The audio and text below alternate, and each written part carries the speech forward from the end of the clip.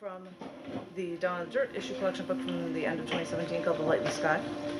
And like how I was talking about how seeing the corona made me think of the cornea because you'd see all the little solar flares and dances, and you could see that on this photo, which is just mind-blowing. But I will share a few with you. I think I've got some marked, I'm going to say them in reverse order. This one is called Verge on Meditation. I always thought of it as my beach. I knew it was a public place, but Naples Pier off the Gulf of Mexico was a place that was like my own special retreat ever since I was a little kid. You have to go just one block north of the pier and dig into the sand to find the coquina shells. These shellfish would be burrowing their way into the sand. Find the spirals on the shells, drop it into the water between the waves, and watch its ever-growing ripples and circles near your feet.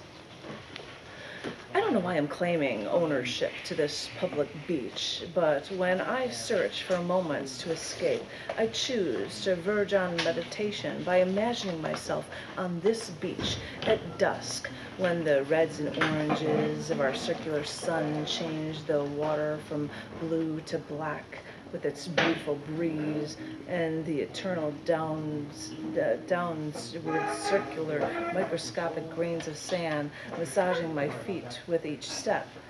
This is the closest thing to coming to peace and coming full circle to reach anything I've ever needed. All at a beach I claim to call my own. Well, it makes me feel this good, and if it makes me feel this good, it does become mine.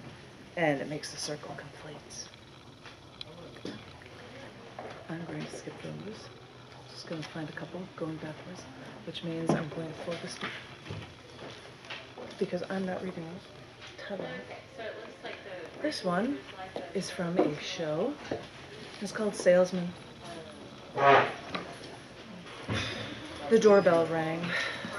Who could be stopping at this hour, I thought, but I put on my work down and I walked to the door. A man in a plaid suit stood at the entranceway with a worn book in his hand. His business suit seems like a costume that looked comical on the sad clown. I almost expected to see a twirling bow tie or water to squirt out from that fake flower in his pocket. But he flashed me a tired, business-like smile. It almost seemed genuine. And he rambled on and on about, well, I don't really know what he said. I don't even know what he wanted. What is he selling, I thought, as my head became dizzy with his confusing words. Try to be nice to the strange man. He knocked on your door and you felt obliged to greet him. It all seemed like nonsense. You stared, you tried to listen to his words, and you tried to make sense of his nouns and his verbs, and when you heard fractions, he mentioned a call to action. I didn't like what I heard, but I tried to listen. I wanted to listen. But after a while, I had to hold on to the door frame. I had to keep myself steady while this man's thoughts tried to knock me down. I finally stopped him. What are you trying to sell me? What are you trying to do? I asked. And the man looked at me and said, I'm trying to sell you an ideology. I'm trying to poison your mind. I slammed the door in his face.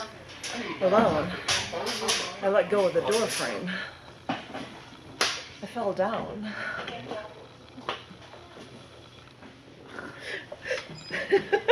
When I did that in the show, I actually fell. That is surprising. That is wonderful.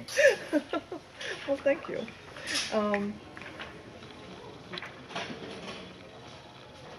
If you want to take the time, no, I'm not.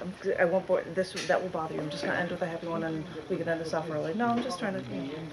This is a piece called "Just by Holding His Hand."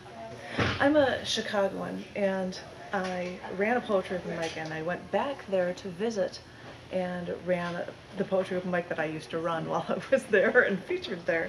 And this was the last poem that I did in that show because I knew that they would like it. I thought, this is called Just by Holding His Hand.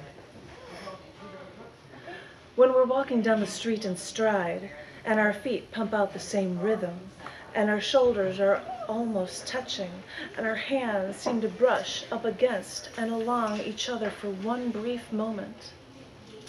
In that one brief moment, our hands almost touch, and he reaches over and takes my hand.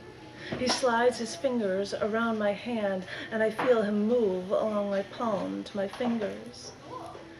When he moves along my palm to my fingers, no one knows what it feels like then, when his fingers curl and hold me tight. Well, they feel like pop rocks. You know what it feels like, pop rocks, and that candy is sliding down your throat after you let it explode on your tongue, and it's tingling. Oh, you know the feeling. And no one else is eating those pop rocks, and no one knows that tingling feeling, and this is my little secret.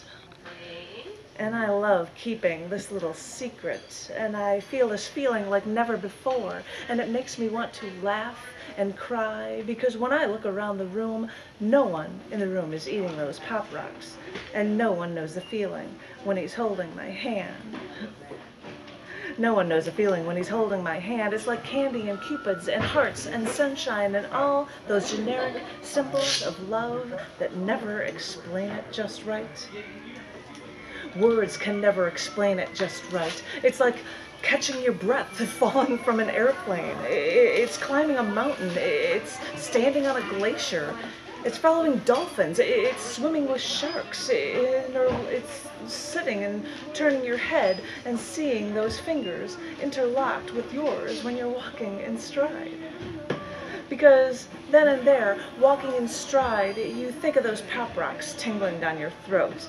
But now this feeling it's all of your nerves, because pop rocks never felt like this. Now nothing has ever felt like this. And it's in all your muscles and all of your nerves, and now you want to hold on for your life. And now you feel something you've never felt before. All just by holding his hand. Oh, wow. Thank you. So, wow. Yay. Scares Publications books, I can show those things off. So yes, as the letter just said, these books are out every month. And you can submit stuff and whatnot. And